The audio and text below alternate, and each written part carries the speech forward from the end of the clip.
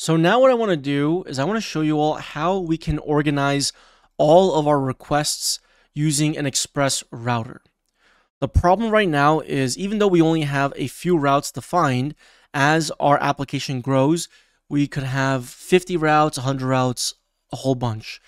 And you obviously don't want all of it to be in one single file. You want to group together your API endpoints based on what is known as a domain.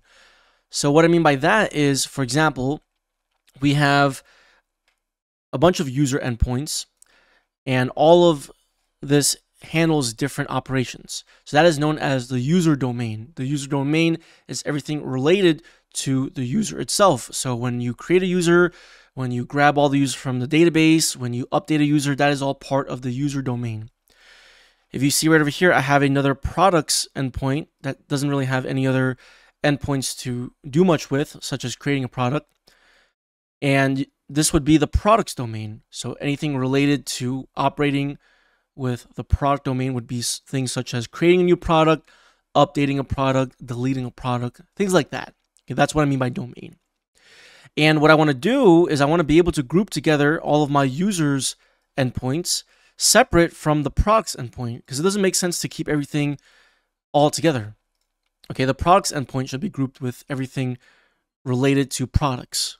Users endpoint should be grouped together with everything related to users. If you have endpoints that handle payment processing, maybe you're talking to, let's say, the Stripe API or some other payment processing API, then you would have a payments domain and you want to group all of your payments endpoints together. So we can use an Express router to do this. And what I'll do is I'll create a new folder inside the source folder, and I'll call this routes. And then I'm going to go ahead and create a new file and call it users.mjs. And then inside users.mjs, we're going to import the router from Express. Okay, and this is a function that we can call to create an instance of an Express router. It's the same way of how we imported Express like this, and then we called the Express function. The router import is also a function. So I'm going to declare a variable, and we'll assign the return value of the router function call to this router variable, which has a lowercase r. Okay, so these two are different, obviously. So now we have our router, and the nice thing about this router is it has pretty much almost all the same exact methods and properties that the Express app instance has. So you can see that I can reference the get method, the post method, delete, all that kind of stuff. Okay, the router itself is pretty much like a mini application in your entire Express app that can group together all of your requests. So you can register requests on the router, but then you also need to register that router to Express. Okay, so hopefully that makes sense. So the same way that I am registering, let's say, this get request right over here for /API/users, I can do it on the router. So let me go ahead and copy, let's say this right over here. It takes the same exact method arguments. You can see it takes a path. So let me paste the path right over there. So /API/users, and then it takes as many handlers as you want to pass or middleware functions. So we can literally pass these exact same arguments right over here like this. Okay, let's just import that query function from Express Validator. And this is something that we did in the previous section where we talked about validation in Express. Okay, so next thing we need to do is export this router, and then we need to import it into our main index.mjs file where we have the Express app instance, because we need to register our router with the main Express app in order for the main Express app to actually have these routes mapped out so users can actually visit it, or clients can actually visit it. So I'll actually export this as a default. So export default router, just like that. And then the next thing that we'll do is we'll go into our index.mjs file, and we want to import that router, that user router. So import users router from, and then the folder is routes, and then users.mjs. Let's make sure we don't have any errors in the console. Okay, everything's good with the import. So we can register this router now, so that way we can actually access the endpoint defined at the router level over here by simply just using app.use, just like this.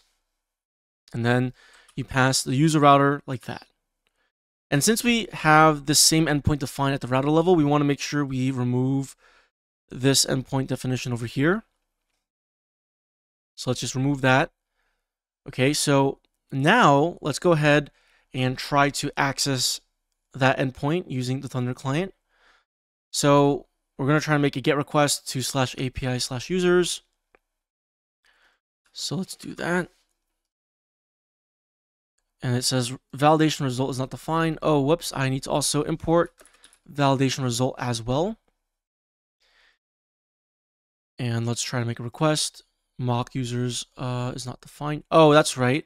Because, yeah, we were using mock users. Okay, let me quickly do this.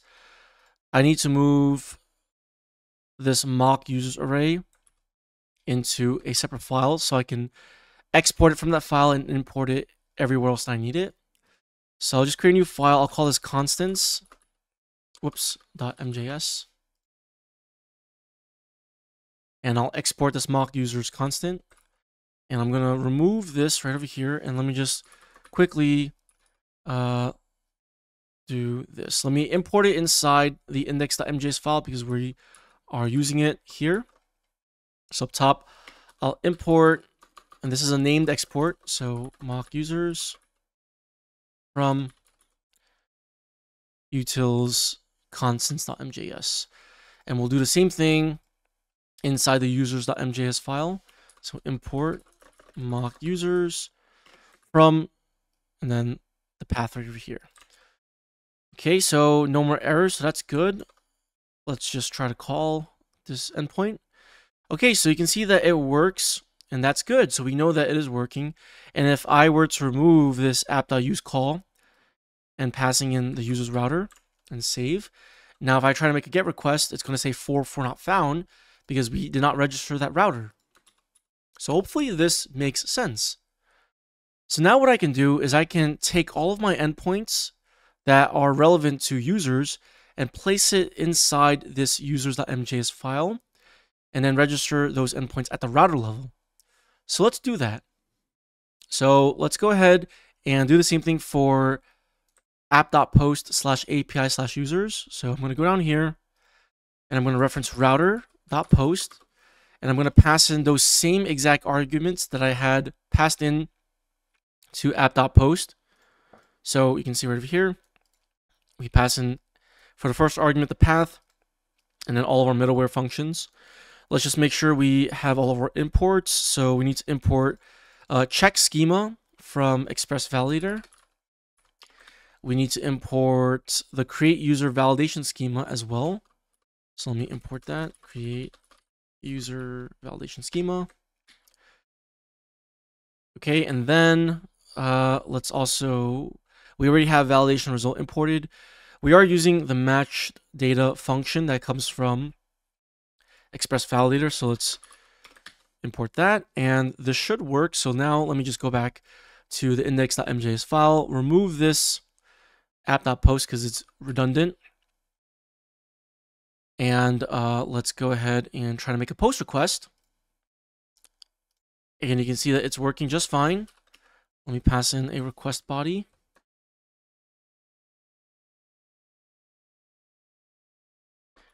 And then let's see the result. And you can see that we get a response back. And of course, if I were to just remove this, it would say 4 not found. Okay.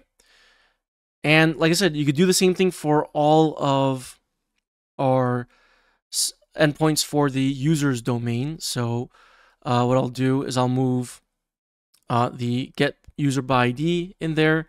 So let me just copy all of this and let me just delete this. So let's go up here. I'll put this right underneath here. Okay, and then we do need the resolve index by user ID middleware function. And since that is defined inside the index.mjs file, we need to, of course, export it. Oh, whoops, not this one right over here. Let me do this. Let me create a new file inside utils. I'll call this middlewares.mjs. And let me export this. And let me make sure I am importing mock users from constants.mjs. Okay, this is good. So now we can import. Well, first let me remove this. And I'll import that middleware first from utils middlewares. Resolve index user by ID, because this index file is still using it. And then what I'll do is I'm going to go ahead and import this inside the users.mjs file. So that gets imported right up top over here. As you can see, resolve index by user ID for this middleware. And I think we are good for this endpoint right over here. And I did remove it, so that's good. So now let me go ahead and just make sure my other endpoints work. Okay, let's do 3. Okay, so our endpoints are working, so that's good. What else? Let's go ahead and move these 3 endpoints into users.mjs as well. So I'm just going to paste them all over here and just change app to router. Just like that. And we're using the same resolve index by user ID, which, like I said, we imported up top over here from that new middlewares.mjs file that I just created. Okay. And there's nothing else that we need to import because it's using mock users, which we already imported already. And the request and response object comes from this callback function. So we're good to go with the rest of our endpoints. So look at our main file now. Look at all this. Now we have cleaned up our index.mjs file. And anything relevant to users, I can just go into the routes users.mjs file and look for the corresponding endpoint that I need to look for. Okay, let's just make sure our other endpoints work. Okay, that's good. Okay, and if I take a look at this, I have successfully updated the data, and patch should work just fine as well.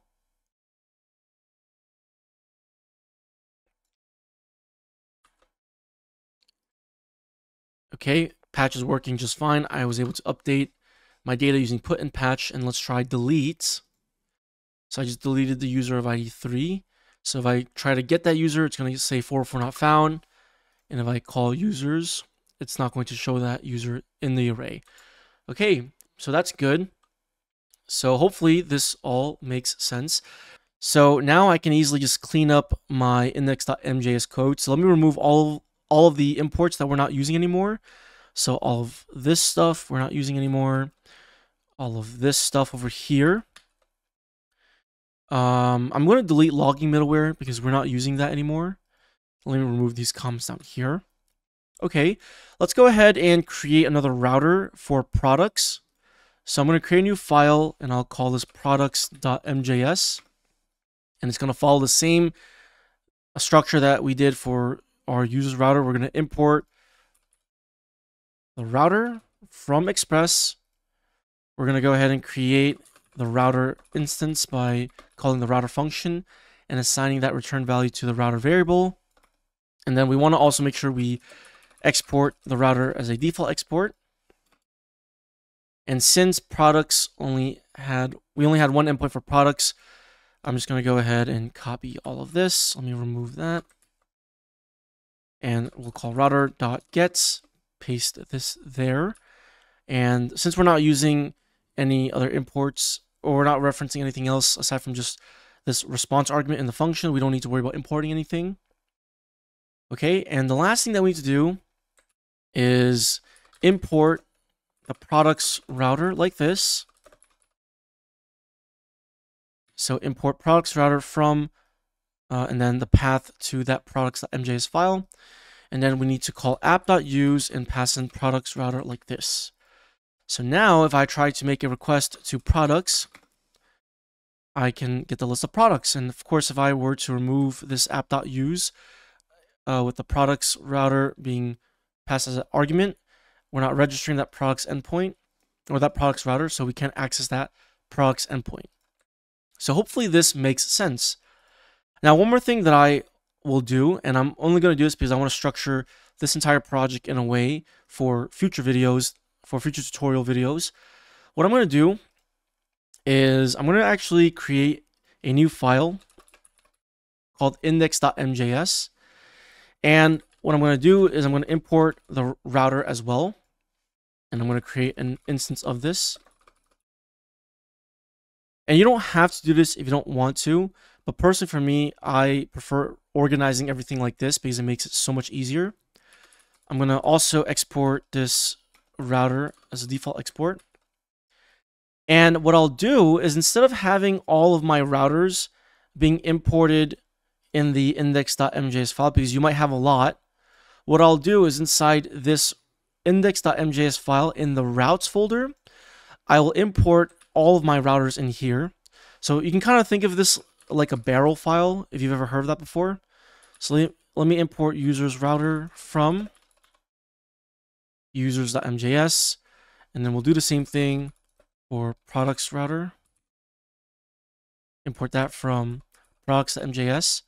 And then what you can do here is you can use router and then call .use. And in case if I didn't mention it earlier, you can also register middlewares the same way that you would register middlewares on the Express app on the router itself. And that would, of course, register middleware at the router layer. So not for all of your routes, but for all of the routes for your router specifically. Okay, so you can register middleware only for your users' routes, and it won't have anything to do with the products route at all. Okay, but I'm going to go ahead and pass in the users router like this, and I'll do the same thing, but for products router like that. And then I export the router as a default export from this index.mjs file. And then I can now go into my index.mjs file in the root source folder right over here, remove these two imports, import, let's do this, import routes from, and we're going to import this from index.mjs. So we're importing this root router that we're using to register all the other routers. Okay. And then I can go ahead and pass routes into app.use. So I only need to do this one time because I already have all of my routers registered with this root router right over here. And I'm registering that root router with the main Express app. So it's still going to work the same exact way. It doesn't matter whichever one you prefer to do, but I just prefer doing it this way because I think it makes it a lot more cleaner for the index file itself. Okay. And one more thing that I will do though is you can also set a prefix for all of your routes, because notice how right now I need to prefix everything with /API. Okay, /API/products, /API/users, etc. So hopefully all of this makes sense, and you can now see how much more organized your entire application looks. So you can go ahead and add more endpoints for products. You can add more endpoints for users, and you will know where every single thing is without having to scroll through one file trying to look for it.